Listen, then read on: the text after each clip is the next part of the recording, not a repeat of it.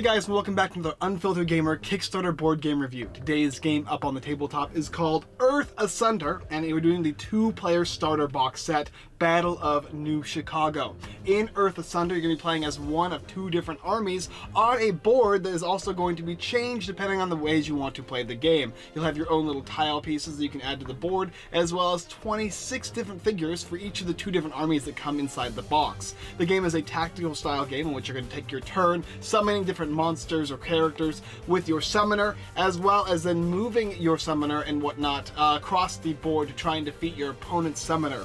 It's a simple game that's similar to games like Warhammer and other tactics style games that involve basically a little bit of die rolling, but mainly going to be straight up combat and tactics style fighting. The game is going to consist of rounds that are going to be played out throughout the game until one summoner is defeated, and when that happens, the other summoner is going to be the winner of the game. Anyway, that's the idea of Earth Asunder. Let's go ahead and take a look at the board and everything included in the game. So here we have the game Earth Asunder and everything that's going to be included in the two-player starter box for Battle of New Chicago. As you can see here, it's going to come with a ton of different miniatures, and a lot of them are unique, involving different ways they're going to be fighting. Some of them are going to be with swords, others are going to be with arrows. You actually have players with guns as well, and then you'll have things like demons and angels and whatnot that can be included as well. These are the tiles on the board that can be changing the way the game is going to be played based on how they're placed by each of the players, and then there's going to be these crystal nodes which could increase the amount of power or resources you gain throughout the game that will be allowing you to summon different monsters. Every player is going to start with one summoner, and then of course their team, which are going to be shown on these cards here that also show their abilities and a little bit of flavor text, and then a chart down here which delivers everything you need to know about that specific character, how much health they have, power, and movement. They also have some die here which you'll be using to see who the first player of the game is, and for the most part this game is going to be based on tactical knowledge and just simply attacking their opponents and dealing damage to them and simply removing them. If you can remove that summoner, you're going to win the game. It comes with a box, the board, and it comes with this rule book as well. And you have these little things down here which will show you which characters are whose by simply placing the miniatures on top of them just like that. That's pretty much what you're going to get in the game Earth Asunder. Alright, let's talk about how you're going to be setting up, what characters you're going to be using, and how the beginning of the game works. And then we'll come back down here again and I will show you how a couple rounds of play are made. So to begin the game, you're going to want to have something that represents health chits, as well as utilizing these die for your power and to see who goes first. You're also going to get one of two different armies in the starter set. Now there are more armies in the game. If you don't want to just pick up the starter set, you can pick up some other stuff as well, and that will give you the option of, I think, up to 4 armies. But these are all the cards you're going to get with one of the armies, and of course it's going to come with your summoner, as well as some unique characters which can only be summoned once per game, and then your common characters, which are basically your fodder that you can be using on the board. You can only have 6 of the same common character on the board at any given time. To start the game off, you're also going to place the crystal nodes down, and you're also going to get 3 to 5 of these terrain pieces for each side of the board for each player to be placing on their side of the board. You'll be utilizing those in order to block line of sight and to specifically change the way the game is going to be played on this board every single time you play. All the different characters are all unique, and they all represent a card that's going to represent their health and show all their different stats and whatnot. And once you've gone ahead and done that, you're going to place your character down on one of the first rows. They'll do the same. We'll place your different terrain down, and then you're going to be able to start your turn. And on your turn, you're going to get 6 energy. You'll be able to move and then attack your characters with your characters, and you'll also be able to utilize either spells or attacks. Now, so Summoner is able to do special things that most of the characters aren't. So I went ahead to the game Earth Asunder for 2 players, as you can see, and on the board it says player 1 and player 2. These are all the different obstacles you can get, so I went ahead and set 5 on each side of each players, as well as these different rift nodes here. Now the starting of the game is pretty simple. Each player is going to roll a d6 and to determine who's going to get to go first. Player 2 will determine how many rift nodes, which are these guys here, are going to be in play, whether it's just 1, or whether it is 3, or whether it's all 5. Now you're always going to have equal, if you can, on each side of the board. And then after that is done, player 1 is going to summon his summoner and put it anywhere on the first row of the board on his side. So he could summon this guy here and place it here, along with summoning the nodes 1 up to 5. So 1, 2, we'll just place 3, 4, we'll do 5 there. Then the next player is also going to do the same thing, 1, 2, 3, 4, and 5, as well as taking their summoner and placing it on the board somewhere in their position. After that is done, the game is going to begin and player 1 is going to start the game. And how you start is simply by gathering resources or power. You're going to get 6 resources, as well as +2 for each summoner next to one of these crystal nodes. If your opponent already has control of it, you don't get to gain the power for it. And if you have multiple summoners and multiple nodes, you can gain 2 for each of them. But in general, you'll be getting 6. And with this 6, you're going to be able to utilize summoning different creatures. And these are all the creatures he's going to get on his side. And then on the other player's side, it's going to be over here. And what they do and everything is going to be written right there on the card, as well as on the back of the card is going to be a helpful explanation for each of the different abilities, so you don't have to look it up in the rulebook, which is really nice. And it also has a certain summoning cost. All of the white is going to indicate the cost of the creature and how much it's going to cost to summon, and it's going to be summoned adjacent unless it has recon, which means it can be summoned up to 3 spaces away. So if I wanted to summon this guy here, this One-Eye, he would cost me 5, which would lower this down to 1, and then I could bring this character out adjacent to my player and simply put him right there. I went ahead and placed all the different color pieces, that way you can tell the difference between the different players. And also what's interesting about these characters is they have a little notch indicating the front facing of the character, because attacking from the front and from behind does make a difference in the game, specifically with certain abilities. After that is done, he can go ahead and choose to move if he wants. 1, 2, and well, 2. He can move 2. It tells you his movement and his attack as well as his health.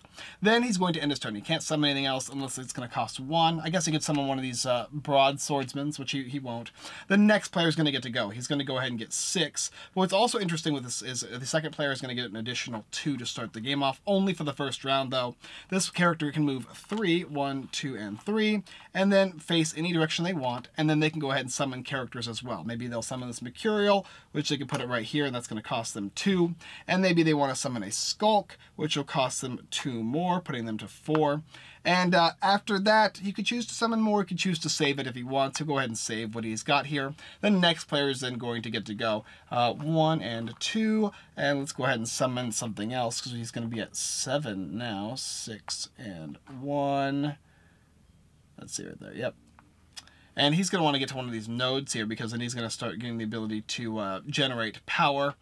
So let's go ahead and summon something big. How about this guy right here? This is Captain O'Neill. Captain O'Neill is really cool.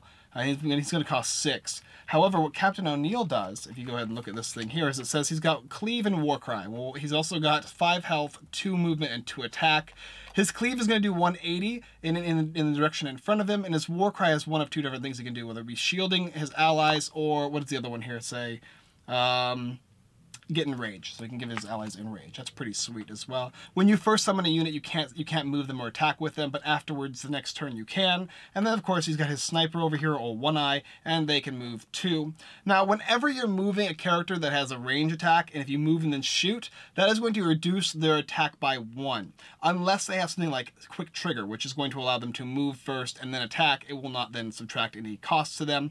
And that's the basic idea of the game. They're going to be moving around the board. Now, let's go ahead and just move ahead in time here with the characters. So these guys are all up here, and then these guys, let's say they're over here. And let's go ahead and say that it is now, once again, this player's turn, the first player's turn, just so you get an idea of how it works. So we've got Captain O'Neill over here, and he can go ahead and move 2 spaces. Now, it's not going to get him into cleaving distance, which is where he's going to want to be, but he can simply move over here, and then he can turn, and he's going to be able to do his cleave damage. He'll be able to attack. So when he attacks, it's simple. He just looks at his attack and hits the character who it's on, and then they're going to lose a health. This character here has 2 health, so he's only going to take 1 damage. And I have these little markers here to represent damage. You can use dice or whatever you want. And after that, these guys will have the opportunity to strike back, which will do 1 damage to Captain, and Captain's still just fine because he's got 5 health, so he's got a lot of health going on. This Ranger here has a range of 4, so he can go 1 and 2, or 1, 2, and 3, and he can target somebody. He's going to go ahead and hit this guy up here in front, which is, of course, our summoner. So he's going to go shoot for 2, and that's going to do 2 damage directly to the summoner. And the summoner is not going to be able to attack back because the summoner doesn't have a ranged ability. But the summoners do have some special abilities. And then, of course, he can move his main character up, And his captain has his block, his reach, and his charge. Let's go ahead and look at what charge does. So charge is going to say once per game, he can unleash a mighty rally cry, and all friendly characters are granted +1 to their movement for the turn. So he's not going to need to do that because he can just be brought in here. He's got his holy circle and his shield and whatnot and regenerate. It's going to be able to give him the ability to heal himself and do other cool stuff. But for now, he's just going to simply swing, and he's going to go ahead and hit this guy here, this Skulk. Only has 1 health, so when he hits them for 2, this character is just going to be removed from the board. And as you can see, the objective is to destroy one of your opponent's summoners. On this player's turn, of course, they're going to get their resources, and they're also then going to be able to summon any units, but the units cannot simply attack to start the game off with. And also, this character is going to do some cool stuff. He can do something like a shadow step, which he can slide around the opponent regardless of whether they're there or not, and simply attack the back. If he does that, he does his own damage, which will be 2 to the commander, as well as 2 more double damage for striking behind the back of an opponent. That does reduce his health down to 5 points, so that's a really cool thing you can do. She also has an ultimate ability that lets all of her characters simply shadow step just like she did. And of course, she can keep summoning units if she wants. She can summon, this guy's too much. The Skulk can come back into play. Maybe she wants to protect herself from the sniper, putting him right there for 2, and maybe 1 more to summon the Venom, so they're trying to cover this commander up. And that's the idea of the game. Each character, like I said, has special abilities. This character here is a unique, and it has an Arcanist and it can channel. And if you look on the back, it'll tell you what they do. If you're attacking, you can choose to do an arcane ability, or you can choose to do your basic physical damage. And the different arcane abilities are going to have a certain cost for the summoner, but on the back of these cards here, if they have a cost, it will. Otherwise, it's going to be a free cost. Things like Needle, which will do a damage and has 4 range, Purge, which removes all nasty things targeting characters, and Shock, which can hit somebody for 2, and then hit their ally that's adjacent to them for 1. So that's kind of useful as well. And that's the basics of the game. Other thing is, of course, on the start of his next turn, he's going to gain 6+2 because he's next to one of these spaces here, and that crystal is going to give him additional power, which will generate him, of course, his 6, and he already had 1. But it'll also give him 2 more, which will put him to 3, so that is important to note as well. These characters only have once per game abilities. Once they're used up, that's it. And if their health ever goes down to 0, that's also game over as well. And of course, there's a ton of other abilities, but you get the idea. It has the tactics, it has placement of these different runes here, these different trees, and then how they move around the board in their own unique way as well. Anyway, let's come up and I'll tell you what I think about the game and any other little nuances that I have to talk about for Earth Asunder. All right, so a couple caveats before we start the review. The first thing is these little crystal things here, you can share them, but the max you can get is 2 per crystal per Arcanist and or Summoner that is next to it. So if you have 2 Summoners next to one, that's only going to net you 2 additional power. However, if you have 1 Summoner next to each of these 2, it'll net you 4, and the max you can have with 5 crystals on the board is 10 additional power. And you can, of course, you can share the crystals with other players, but only 1 per. Another thing is line of sight. Line of sight is going to affect, you're going to be able to have line of sight provided one portion of your hex hits another with a straight line, and if you can do that, that will be line of sight. And to do it, you're going to be counting. So if you have 4 spaces, you go 1, 2, 3, and 4. Okay, you are now in range of that. And most other movement abilities are going to function the same way as targeting does. And like I said before, if you can bring your opponent's summoner down to 0, that is it. The last thing to note is there are unique characters in the game, like this guy here who's got the big cleave, the captain or the general. If he dies, you cannot resummon him. Uniques can only be played once per game, and once they are removed from the game, they are gone for good. You can still summon original units or common units, and you can have up to 6 on the board of the same unit type. That being said, that's the basic idea of Earth Asunder. So what do I think about this? Well, this is the starter set of a 2-player game that is a tactical game, right? Most players have played a tactical game that are watching my video reviews, and you know how they're done. It's stuff like Enchantress and whatnot. This is played on a board as opposed to hexes, which is going to basically give you a flat square space, which may entice you or may unentice you. That'll be up to you based on if you like boards on tactics like Aegis, or if you like something like Enchantress, which is the simple hex tiles that you place down. These things here, I don't know if they're going to be miniatures or not, but they're basically going to be line of sight trees. Those are kind of interesting. It gives you a little bit of play as to how the board is going to be. There are trees on the board, but those don't affect line of sight, which I don't know, kind of is a little weird, I suppose, because you're like, oh, this is a tree, but it's actually part of the board, but this is a tree and it's a token, so this is where you're going to not have to worry about, this is where you have to worry about line of sight, as opposed to the other trees on the board. There are a lot of character abilities. For instance, you look at one of these characters here, this one is Venom. She has a poison ability, and it tells you on the back of the card what the ability is, which is really nice. Another really cool aspect of the game is it has a little notch that shows you the front-facing aspect of the miniature, which is cool. All the miniatures are pretty unique and interesting in their own way, and you've got the matriarch leader, which is going to be Jairus Devere, and then you're going to have the general for, it looks like the religious army, called Cardinal Gerard Tarn. And Gerard Tarn's army, there's multiple armies, but we only have two. Gerard's army is more of a physical brute force with regenerate, and of course the matriarch is going to be more ranged, spellcastery type. And I think it's almost fully women in the specific army, which is pretty sweet. It gives you a lot of diverse character selection that you can have. All the artwork is interesting. I mean, a lot of it, I like a lot of the artwork. Some of it might be, for some people might be a little too revealing, but personally I don't have a problem with it. I usually judge it by my wife. If she says it's okay, then it's okay.